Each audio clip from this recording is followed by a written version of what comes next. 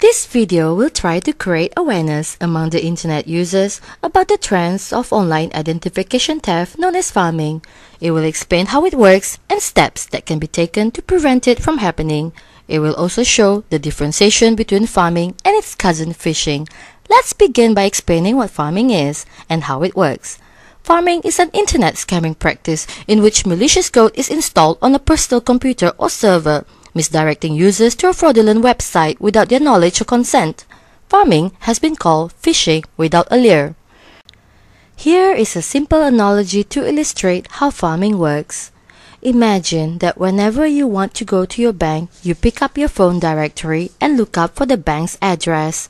Once you have the bank's address, you then make your move to the bank. In pharming, a simple way that attackers can do is by replacing the phone book with the one that they created. Now when you pick up that rogue phone book, you get the bank's address. It will actually give you the wrong address. At this wrong address, the attackers will have set up a fake bank that looks just like your bank. When you do business with this fake bank, you'll give up all your sensitive bank account information. However, you'll never realize that you were at a fake bank since you trusted the address that you got from what you thought was your legitimate telephone book. Large numbers of users can be victimized because it is not necessary to target users one by one. Pharming can actually redirect large numbers of users to the fake bank. Now let's look at this scenario in a technical term. First of all, let's replace the phone book with a domain name system or a DNS server. And the bank's address is an Internet Protocol or IP address. The bank would actually be a legitimate website. In this case, it's www.nice.com. A DNS server is a place where you store all the IP address of various websites. Using various techniques, the attackers will change the IP address of the legitimate website in the DNS server to an IP address which will bring the user to a fake or bogus website. When a user wants to go to www.nice.com and types the address in the web browser, the user's computer queries the DNS server for the IP address of www.nice.com. Since the DNS server has already been poisoned by the attacker, it returns the IP address of the fake website to the user's computer. The user's computer is tricked into thinking that the poisoned reply is the correct IP address of the website. Instead of going to the original website, the user has now been fooled into visiting the fake website controlled by the attacker.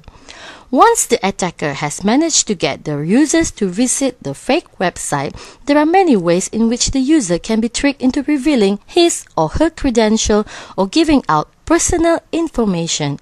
The beauty, or let's say the infamy of pharming over phishing, is evident from the fact that one successful attempt in poisoning the DNS server can be potentially used to trick all the users of that DNS service.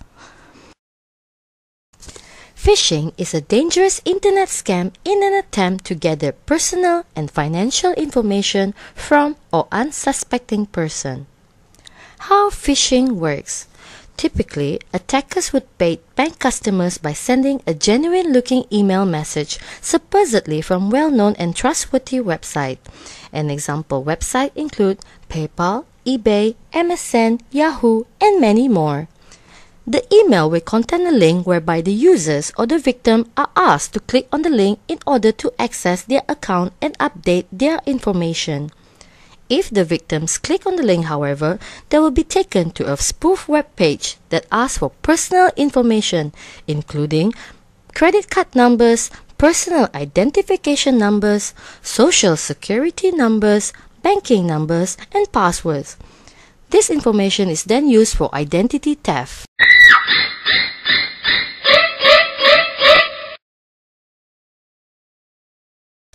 In phishing, the attacker sends out legitimate-looking emails appearing to come from some of the web's most popular sites in an effort to obtain personal and financial information from individual recipients.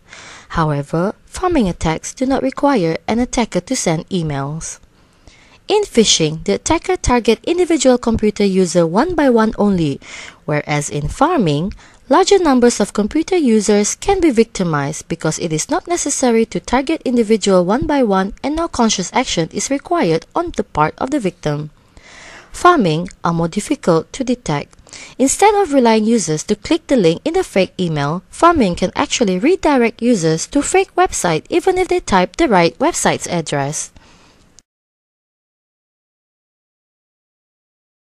What website developers should do? Given the distributed nature of Pharming attacks, it is difficult to prevent them completely. However, the following precautions can be taken. Use SSL certificate to help establish the true identity of your website. SSL is an acronym for Secure Socket Layer. SSL certificates cannot be duplicated and thus are very effective in alerting a user about a Pharming attack. Ensure that the DNS server have been secured and hardened. The important point to note is to switch off recursive queries in the DNS server configuration. An anti-Pharming tool is available for Windows-based server. It passively protects the server from Pharming attacks, which uses DNS poisoning techniques. Keep simple names for your domains, which can be easily recalled by customers and which are lesser prone to typos. What you as a user can do. The best defense against phishing and Pharming scams is to distrust emails messages supposedly sent by your bank or emails which ask for your personal information. If you visit an SSL-enabled website, look out for this warning message window. If you get it, double-check if the website you are visiting gave this message in earlier instances. Check if the URL is the same that you intend to go to. This message window generally appears when the server SSL certificate does not match with the website URL and if the certificate has expired. It could also mean it is not signed by a trusted root certificate authority. Install anti-phishing and anti-Pharming tools for web browsers. These tools help differentiate a genuine website from a fake website. Pharming and phishing scams are growing in the internet. By being aware of these scams, you can feel confident when you do transactions online.